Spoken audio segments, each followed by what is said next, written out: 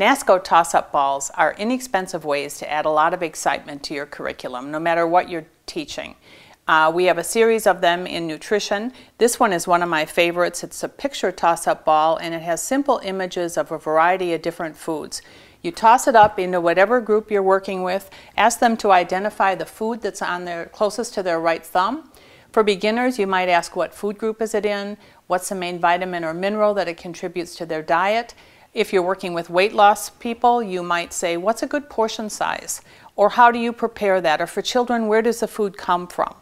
I use it with diabetic patients and just toss it up again. What food is by your right thumb? What's by your left? Which one has more carbs, more calories, more salt, sodium, potassium, whatever it is you're trying to teach to that particular group? It works great for heart patients as well.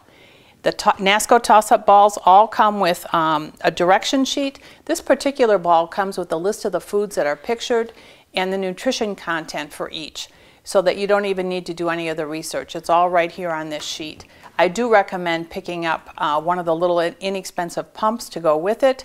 It's much easier, especially if you're going to use more than one ball, easier to blow this up.